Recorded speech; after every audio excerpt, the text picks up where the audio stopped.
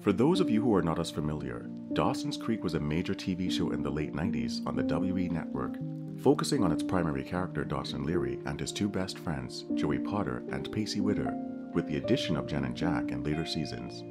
Dawson is a film geek and desperately wants to make movies as a career. Oftentimes, this may lead him to think that life is a movie or fantasy. Very soon after its first season, the show found itself moving away from the old-fashioned teen love story that dominated the 80s and 90s, geared towards the kind of romance and relationships we see on popular TV shows and teen soaps over the next 2 decades. With a new creative team on board, in order to save the show, they had to fundamentally change the formula. That's when Dawson's Creek went from being about the title character Dawson and his possessive love for Joey to being about Joey herself, torn between Dawson and his best friend Pacey. So here's a little backstory. By the end of the first season, a lot of the stories had resolved themselves. Pacey's English teacher left town, Dawson and Jen broke up because Dawson couldn't handle that Jen wasn't a virgin. Then Dawson realized he was in love with Joey and they kissed. But after adding some new faces in the second season like Jack, Andy, and even more screen time for funny bad girl Abby, there was only so much back and forth that could happen between Dawson and Joey. Throughout the show, multiple characters would lecture Joey repeatedly on the idea that she should be with Dawson. Joey sacrifices a trip to go to Paris. She organized her entire life around him. Their first breakup is prompted when Joey realized that she has nothing in her life besides Dawson. But everything changed by season 3, which shifted the lives and structure of our 3 leads. This new dynamic powered the show for 4 full seasons, highlighting the romantic and dramatic conflict that would never run dry, whether Joey is with Dawson or Pacey. From the season 3 finale onward, every one of Dawson's Creek season premieres and season finales would revolve around the love triangle and its fallout. The introduction of the love triangle fundamentally destabilized the show. It suggests that a universe exists in which Joey did not belong to Dawson, an idea that everyone, including Pacey, would come to realize. This is best summarized by the plot very early in season 4, where Joey is accepted into the college of her dreams, but finds out that she doesn't have the financial aid to attend and doesn't want to take out major student loans to be in debt.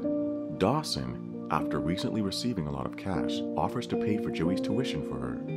This offer pushes Joey to guilt-stricken tears, and also the fact that she's been keeping something major from Dawson, that she is no longer a virgin, and that she slept with Pacey.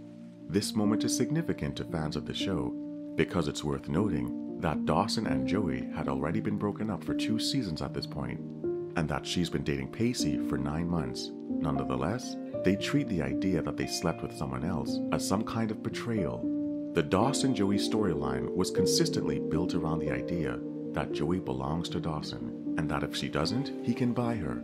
It played a central mythology in the first 2 seasons, where sex, love, loyalty, and ownership are all intertwined. Dawson had this secret romantic value system in place, which became very obvious early on. The way he treats and at times shames Jen Lindley for having sex with guys while having no strings attached, compared to Joey, who always said she would lose her virginity to the right person. The Joey and Pacey love story was not complete without its passion, and some might even say some of the most tense-filled moments of the show every time their relationship was being tested. One scene comes to mind in season 4. While attending their senior prom, the two have a big blowout in the center of the dance floor with everyone to see. Pacey is the funny guy, but he didn't come from a stable home, consistently ridiculed by his father, or being made fun of by his older brother. He was the black sheep of the family. The slow buildup of Joey and Pacey's relationship really resonated with fans of the show. He easily had some of the best monologues about his repressed and tortured feelings when it comes to love. The audience rooted for Pacey and Joey to be together, not because they thought Joey loved Pacey more. Her feelings had to remain ambiguous for the love triangle to work, but because they thought Pacey deserved her more than Dawson. The Dawson-Joey storyline took its strength from watching Joey repeatedly sacrifice herself to please Dawson, while the Joey-Pacey storyline was repeatedly organized around Joey's choices. Pacey realized this and asks early on when they were dating. Their relationship would further be built on Joey's choices, with her deciding to join Pacey on a boat trip over the summer, Joey deciding that she'd rather attend her dream college than stay with her boyfriend in the small town where they grew up.